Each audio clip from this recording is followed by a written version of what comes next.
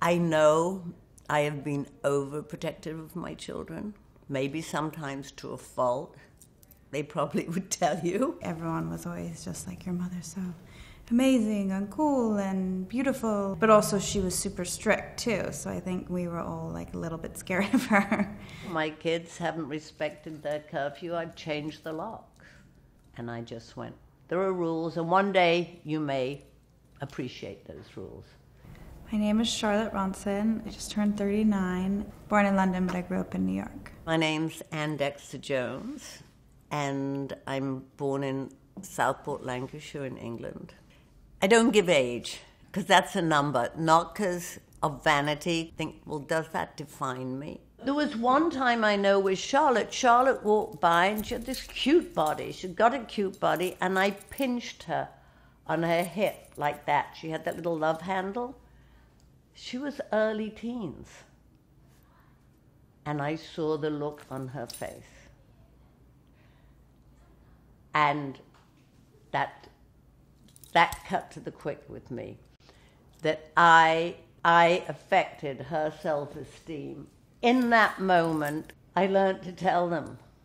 I learned to be open with them, and when I felt they looked pretty, to tell them they looked pretty. So she wasn't always the most complimentary to our faces, even though, you know, she could go on and on and on and on and on about her children.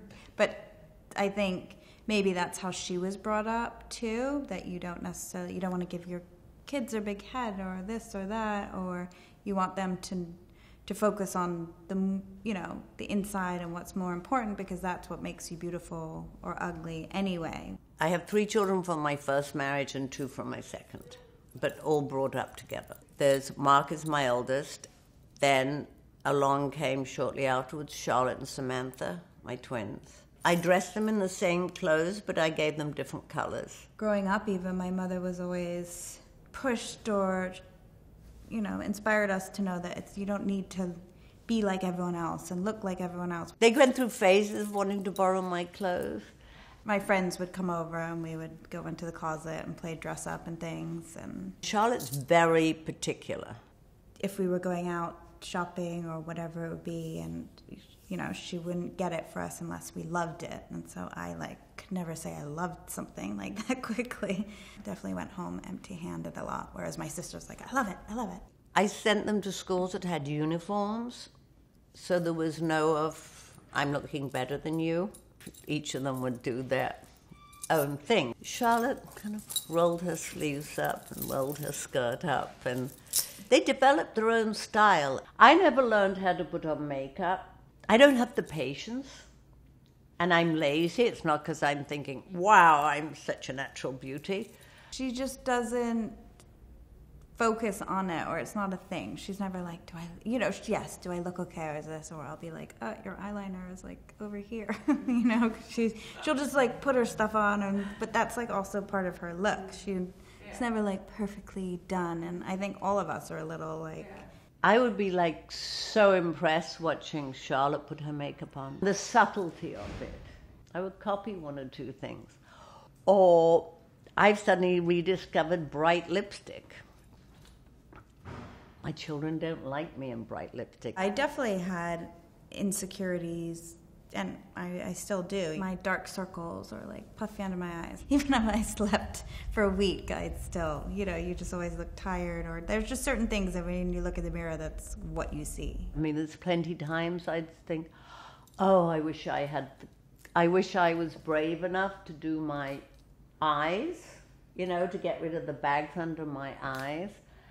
But I have laugh lines that will come back anyway. I'm just happy with the laugh lines. And I said to them at 13, you're too young to smoke, you're too young to drink, and drugs are illegal.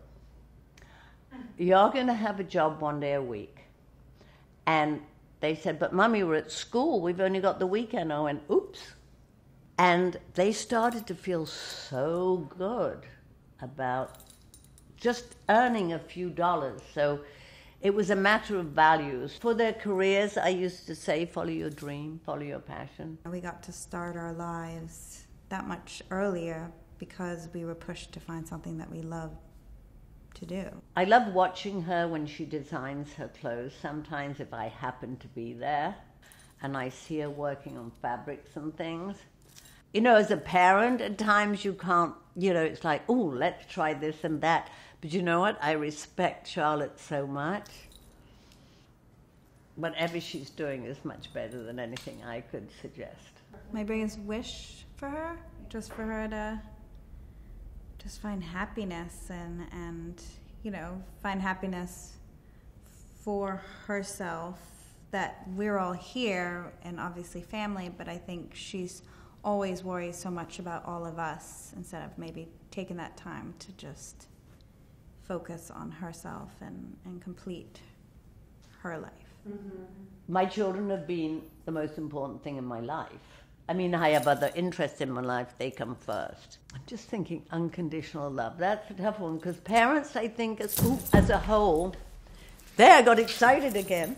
My definition now, after years of trials and tribulation, is taking away that judgmental part of me, or the ego part that's inside me, of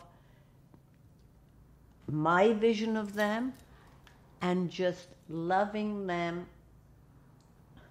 warts and all. Everything that's good about them, everything that's flawed, and everything that's a work in progress.